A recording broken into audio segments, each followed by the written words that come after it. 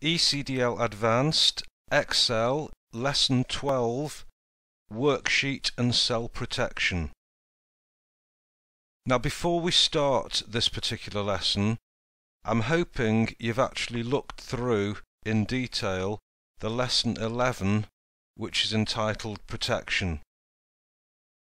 What this does is explain varying levels of protection that can be applied to workbooks, which include passwords, cell locking, making read-only workbooks, and also preventing changes on worksheets.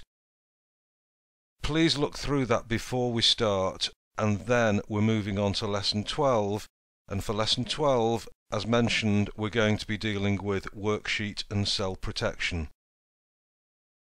So let's begin. Worksheets can be protected with passwords so that no changes can be made to the locked cells within them. By default, all cells on a worksheet are locked, but this has no effect until worksheet protection is activated, so it's a two-stage process.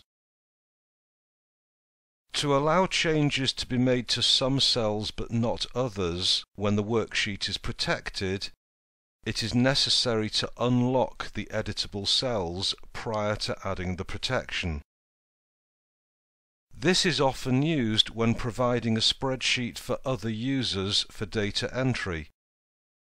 All titles and formulas are locked to prevent changes, and only the cells where data is to be entered are unlocked and therefore accessible. Okay.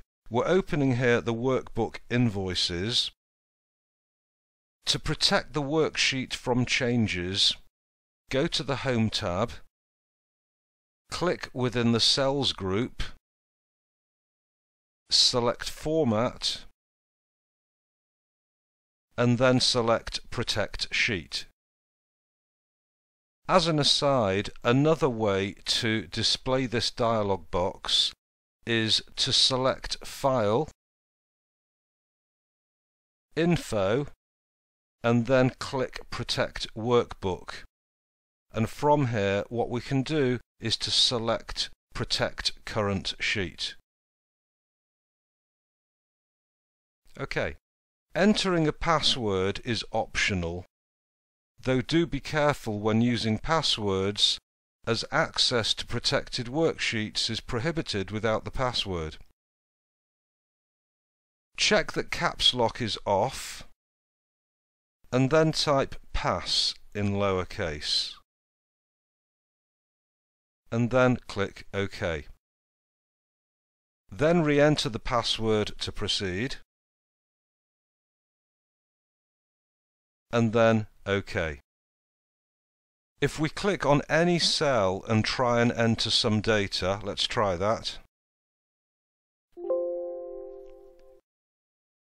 We will find that no changes can be made to any cell on the worksheet. Excel displays the following message. Click OK. To remove the protection, display the Format drop-down list and select Unprotect Sheet. Enter the password pass and then click OK, and this will remove the worksheet protection. So let's try that. It allows the change to be made. To allow changes to cells on a protected sheet, the required cells must first be unlocked. So let's select the range E6 to E14. These are the cells that may be changed after protection has been added. So let's display the Format drop-down list again, and this time click Lock Cell. The protection of the range is now unlocked. Having unlocked the required cells, to take effect, the worksheet has to be protected, So let's reprotect the sheet. Format, Protect Sheet. Password, don't forget, was pass, P-A-S-S, and then press OK. Again to confirm. Now let's move to E7 and change the contents to 1500. As we can see, formulas in locked cells change automatically. Now let's move to F7 and try and change the VAT to £250. This cell is locked. Only the amount column may be changed. That is the range E6 to E14. That was the range that was unlocked previously.